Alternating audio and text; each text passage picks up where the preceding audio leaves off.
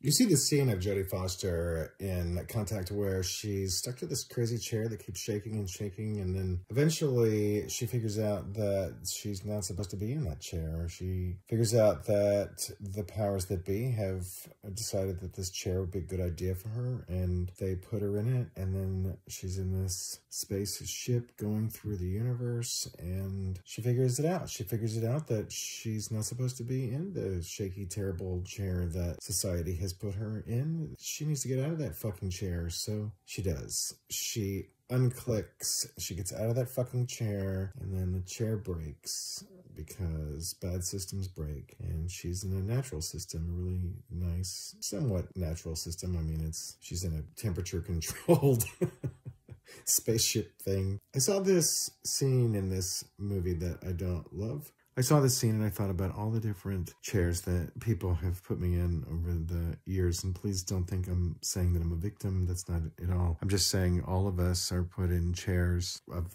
other people's making. And most of the time we choose that chair. We say we want to sit in that chair. We want to sit in that chair and we want to work hard for you. And we want to make money for you. And we want to be, you know, the best sibling or the best child or the best friend or the best lover or the best whatever, employee, charity giver, any number of things, gamer, hiker. We mostly decide to sit in these chairs. But the thing is that we think we need to sit in those chairs because it's the only chair in the room and the people over us tell us it's a good chair. And they're not evil necessarily. They think it's a good chair. They think they're doing us a fucking favor. I mean, sometimes they think they're doing it because they're going to save some money by not paying us what we need, or not giving us the love that we want, or not being the friend we want, or not being the family member that we want. So sometimes people don't have great excuses for the reason why they are putting you in this fucking chair, but try not to think about this chair as something with a predator and a prey. Try not to think of it as you are a victim and they are the enemy or something like that. I'm not saying you'd be wrong to think that way. I'm just saying, like, as a thought experiment, just think about this. And think about the chair you're in currently. What is the chair that you are in currently that's shaking?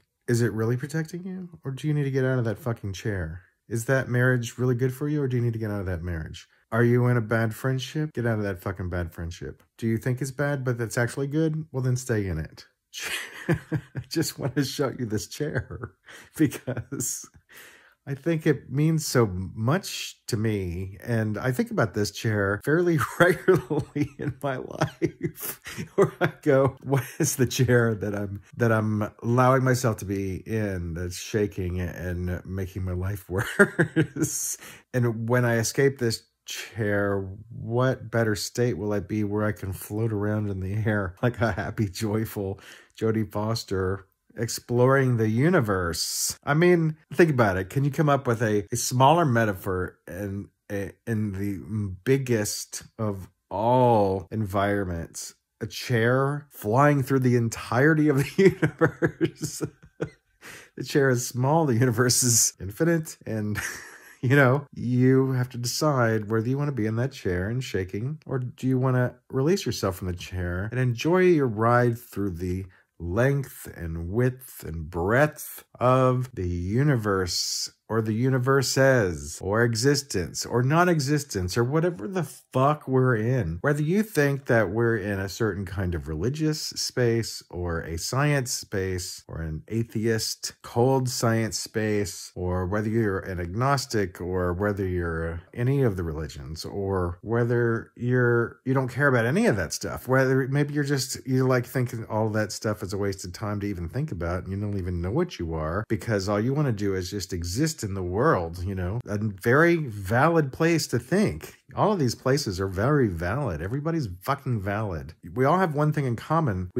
We're all in some chair, and that chair is shaking. You have to make this decision whether you're better off in the chair or not. Now, the thing that we don't see in this scene is that there are moments in life where you are better off in the chair. That's the problem, is that sometimes you need to stay in that chair. Sometimes you need to stay in that sort of broken marriage I have. You know, you have to stay in this broken fucking work environment. I have. And I'm not saying that I have, so therefore you have to. That's not what I'm saying at all. I'm saying we all have moments where we're like, oh, I need to stay in this stupid fucking chair a little longer. And weirdly, sometimes it pays off. I've sat in a few chairs. I thought I'm going to be in this chair for one more minute. Well, it's shaking me to death. And I just need to put up with it for another minute. And then all of a sudden, things turn around and the chair becomes a very smooth ride. And you're like, ooh, this is fantastic. I'm so glad I fucking stuck this out. So I have gotten out of many chairs in my day, and sometimes I should have stayed in, but most of the time I was ready to get out. And then I have stayed in a fair number of chairs, and,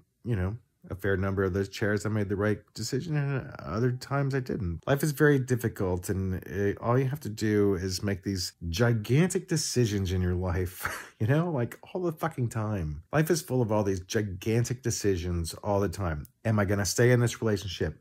Am I going to stay in this job? Am I going to stay in this career? Am I going to stay in this hiking group? Am I going to keep going to this Starbucks? Am I going to shop at a different grocery store? Is my friend beyond repair? Do I need new running shoes? I don't know. A lot of these things sound small, but a good pair of running shoes, or a better place for coffee, a better phone, or you think you get a better phone, but then you're just spending $1,200 on some fucking phone that's exactly like the last phone you had, and now you feel like you're $1,000 poorer and you made a terrible decision. I don't mean to pile on too much. I wanted to make this a very simple message, not a very complex message. So let's get back to the simple message of this chair. So here's this chair, and Jodie Foster's in it. Now, you need to think of yourself as Jodie Foster. And you need to think of that chair as whatever you think about most of the time. What's the thing you think about most of the time? Work? Is it your boss? Is it someone you're attracted to? Is it someone you're not attracted to anymore? Is it some villain? Whatever it is, what is the fucking chair? You know, identify that chair every single day, or once a week, or once a month, or once a year. That's what I do. So now I've said everything that I can possibly think to say about this scene, which haunts me all the fucking time. I love you unconditionally, just like I love myself unconditionally. I hope you're having the best day of your life.